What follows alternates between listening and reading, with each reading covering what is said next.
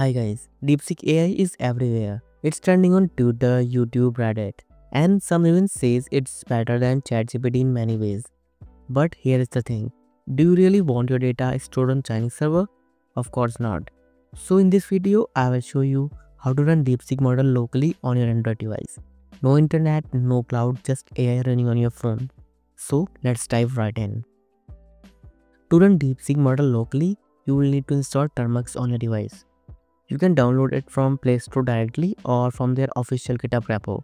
Let me quickly download and install it. Once it is installed, open it. Let me clear the console and run this command, termux-setup-storage. This command allows termux to read and write files on your device, which is crucial for running AI models.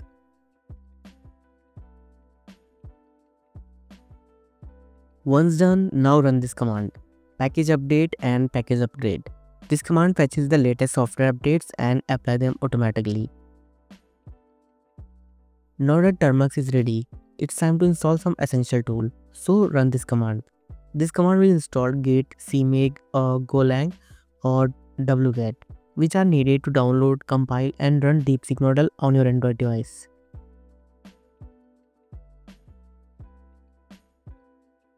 Once you have set up termux, it's time to get Ollama, a lightweight tool to manage AI models. Simply run this command to clone Ollama repository. Once the cloning is done, type cd Ollama. This will take you into Ollama folder, where we will compile it and get it ready to run for DeepSeek model.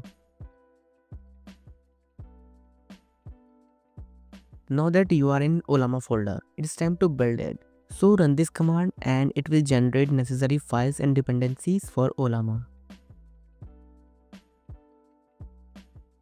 Once done, next we will build the Ollama binary. Just type this command and let it compile. So the compilation might take some time, depending on your device performance.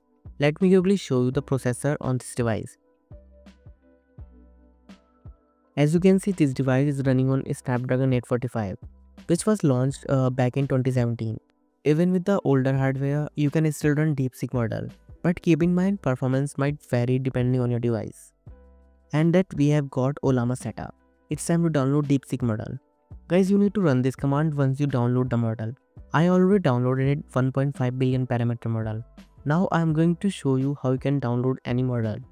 So if your phone has less storage, I recommend going with the 1.5 billion parameter model. If you have more storage, go with the 8 billion parameter. So you can download any model you want. I will go with the 8 billion parameter for now. So the model is not downloading. Depending on your internet speed, it might take few minutes to complete. So wait for it. Alright, download is complete and the model is up and running. As you can see, it is responding and running smoothly. The speed is quite good for this device, even with the older Snapdragon 845. To clear the console, simply press Ctrl L. Now when you are ready to exit, simply press Ctrl D or you can type /byte to close the session.